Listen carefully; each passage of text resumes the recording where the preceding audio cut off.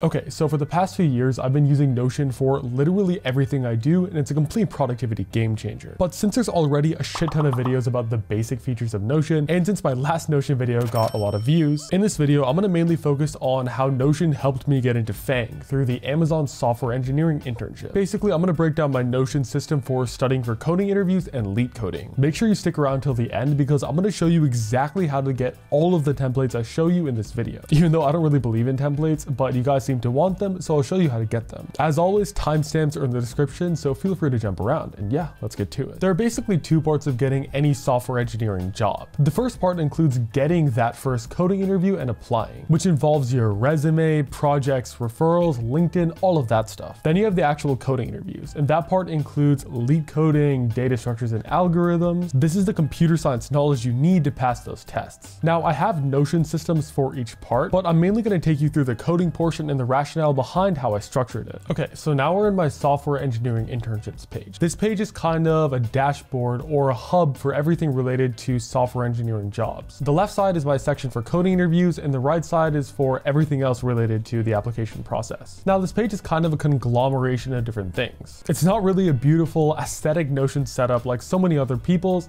but it gets the job done. Let's dive into coding interviews. Now, getting great at coding interviews is the single most important thing you can do when it comes to applying for computer science jobs and actually getting offers. We'll start off with my coding practice database right here. This is a massive hub of every lead code problem I've ever done or plan on doing. If you haven't heard of lead code before, it's this website with thousands of problems for computer science interviews. This platform is your best bet, the holy grail of interview prep. As a computer science student, lead code should be the thing you're thinking of right when you wake up in the morning and right before you go to bed. I don't pray to God, I pray to lead code 5 times a day. Anyway, here we have the title, the number, the source. These problems are mostly from LeetCode, but some of them are from AlgoExpert, which is another platform I've used to study for these interviews. I've also listed the difficulty and the topics that the question covers. This way I can easily filter and sort these problems. Let's say I only want to review dynamic programming problems. All I have to do is search dynamic programming here, and look at this. These are all dynamic programming problems in this database. Difficulty-wise, your best bet is going to be focusing on primarily lead code mediums. These are the bread and butter of coding interviews. Most of these problems I picked are from the Blind 75 list, and as you can see, most of them are mediums. The Blind 75 is this ultimate selection of lead code problems that'll give you the most bang for your buck when it comes to studying. I think a FANG engineer just chose his 75 favorite problems and then posted it on the platform Blind, and then quickly people started to name that list the Blind 75.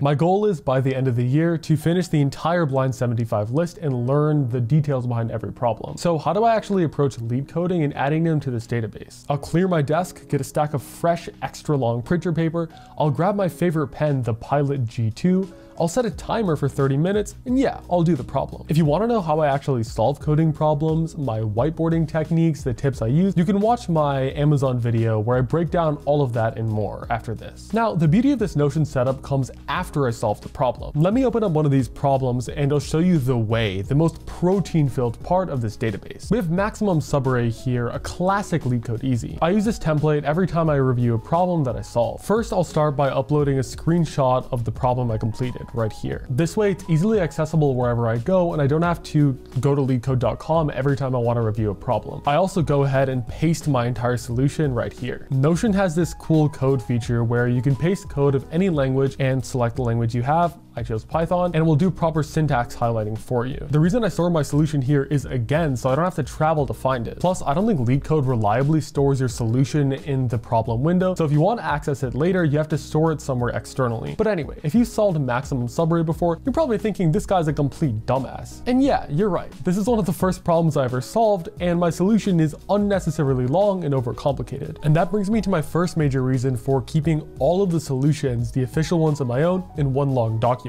It's so easy to see the differences when you look at them side by side.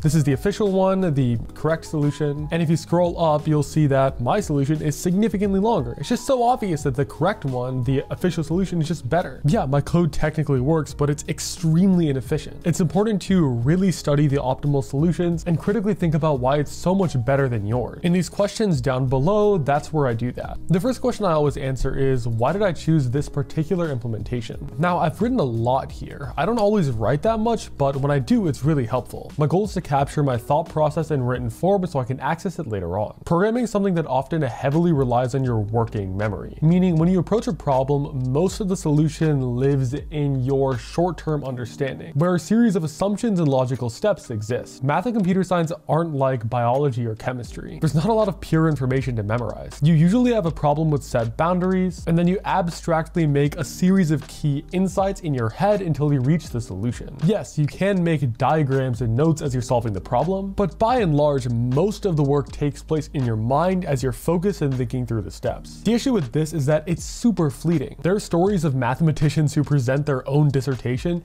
and then the next day forget how to solve their own problem because it's just so complicated. There's too much information stored in your short-term memory. That's why I like to store as many key assumptions I made as possible. So in the future, when I come back to review this problem, I know exactly what I was thinking when I originally solved it. The next question is about space and time complexity. If you haven't heard of time complexity, in a nutshell, it's a system to measure how quickly an algorithm runs with varying amounts of input. It's a lot more complicated than that, but think of it as something similar to speed. It's important because it's one metric to help you assess how correct your solution is. If you have excellent time complexity, you know you've done a good job. Efficiency is a huge part of writing good algorithms, especially during a coding interview. Next, I asked myself about better solutions and how they differ from my own. This is useful because it forces me to critically analyze other solutions and learn from them. A lot of people will grind hundreds of lead code problems, but they never take a step back and actually think about what they did wrong and what they could improve upon. Yes, practicing lead code is important, but it's even better if you improve with every single problem you finish. Next up, I have what mistakes did I make and what can I do next time to make sure I don't make the same mistake. These are both trying to isolate what specific actionable things can I do next time to improve on my solution. The next section here is for storing optimal solutions and breaking them down. I have Lead Code Premium and that gives me several optimal solutions to understand when solving a problem. I usually copy and paste all of their solutions in this document,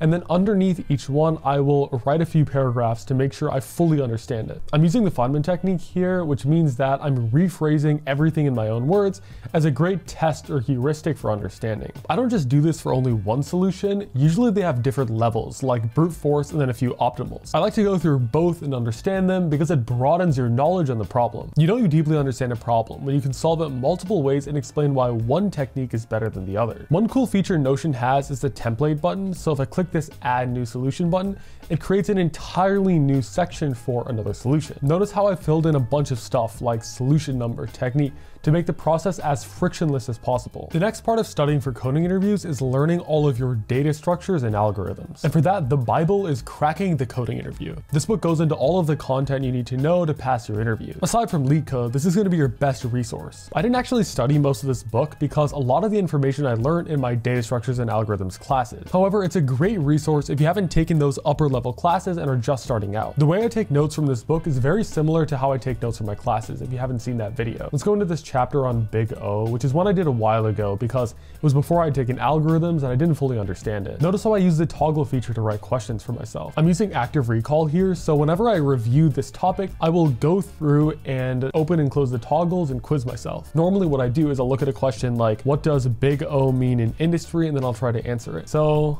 I think Big O in industry is kind of like Big Theta in academia, so it's the tight runtime, and that's what coding interviews are looking for. They're testing industry terms. Let's open it and see if I was right. In industry, Big O is what they call Big Theta. It's the tight runtime of the algorithm. This has been my default method for basically studying anything. It feels really odd to not write questions for myself at this point. By the way, a lot of people have been asking to see my Notion notes, and I've decided once I hit 50,000 subscribers, I'm gonna release my entire library of computer science notes to the public. That's you guys. So if you want to access everything I talked about in this video, all of my lead code notes, all of my computer science class notes, make sure to hit subscribe. Also, if you want all of the templates I talked about in this video, you can hit the link in the description or go to www.manazar.org/notion. There you'll be able to duplicate all of them. If you're interested in my Amazon journey, how I got into Amazon, and how you can also get a FAANG job, you can watch this video right here. Anyway, thank you guys for watching. A subscribe would be legendary, and I will see you in the next video.